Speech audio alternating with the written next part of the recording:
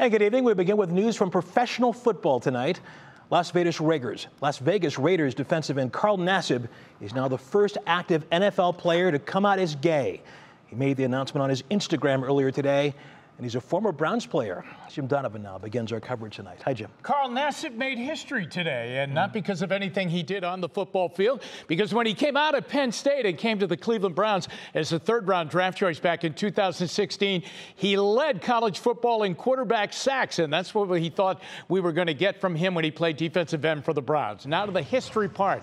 He announced today, as Russ mentions, that he is gay, becoming the first active NFL player to ever do that. His career right now, he's a member of the Las Vegas Raiders. But he came into the NFL, welcomed in by the Browns in 2016. He was here for 2 years after a good career at Penn State. And from his off-season home in Pennsylvania with his family around him, he made the announcement that really shocked the sports world a little bit earlier this evening.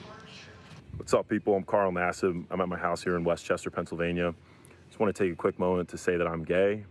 I've been meaning to do this for a while now, but I finally feel comfortable enough to get it off my chest.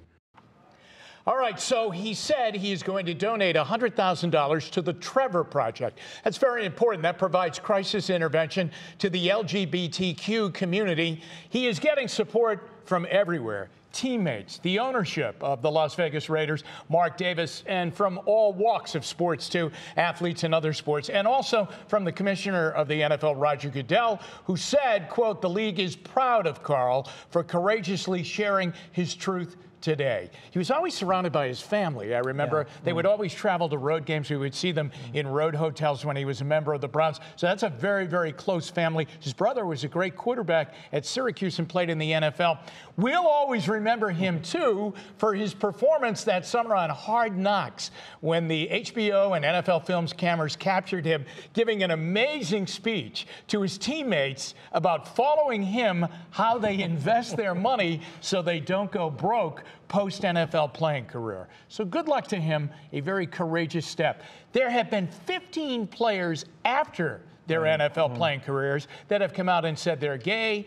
Carl Nassib comes out in the middle of his NFL career. And we were speaking earlier of Michael Sams, who played for the University of Missouri, who came out in college and then tried out but didn't make the team. Did not make it in the NFL for whatever reason, which was strange because he was a standout defensive player, certainly in college, coming out as the top defensive player in the SEC, and that's a mouthful. But Carl Nassib makes history tonight. Good for him. Yes. All right, Jimmy. See you later in sports. Thank you. Russ.